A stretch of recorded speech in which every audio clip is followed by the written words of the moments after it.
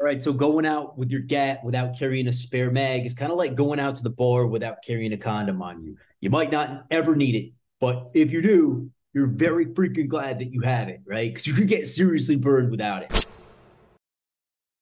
So the way I look at this, Irish gangster, you ask me if you should be carrying a spare mag with your pistol for CCW. So without knowing what kind of pistol you're running or whatever, I'm just going to give you a blanket statement. In my humble opinion, yeah, you should probably have a spare mag. If not on your person, well, somewhere close by. Like if you're carrying it in your car, there's no harm in carrying a mag or two or three or five or 10 in your car.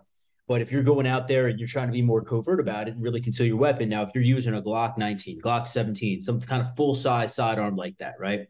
I get it. I prefer to carry a full size sidearm, but if you're going out in like mixed company with people who might not be too comfortable with the carry or whatever, what happens to me a lot, well, maybe you want to go with something more like a little 380, right? And this is, I carry a 380 a lot.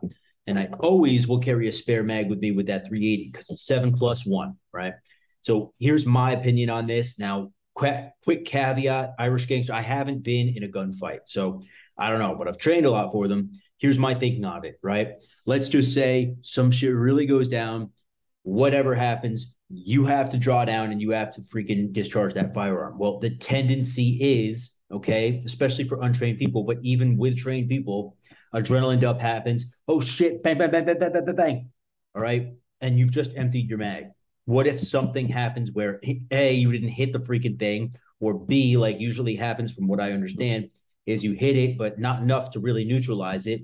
Or even worse, you hit it, you don't neutralize it, another threat comes out from your peripheral, and you've already committed to that fight, but now you have nothing but a blunt instrument in your hand.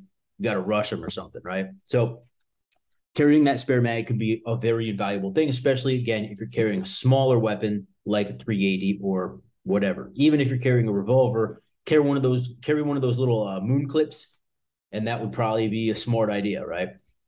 Even something like a Springfield 1911. What is that? 7 or 8+1, sometimes 9, I guess.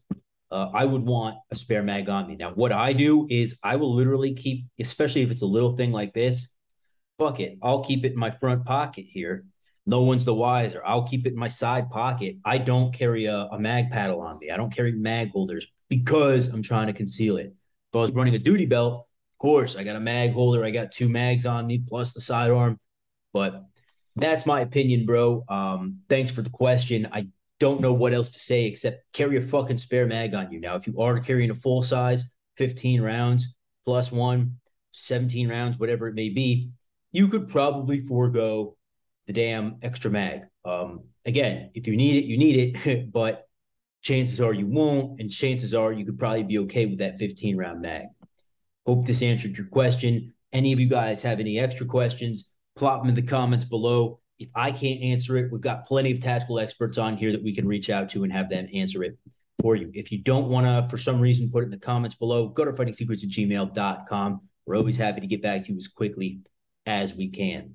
Until next time, please remember that you are your first and last line of defense. See you in the next video, guys.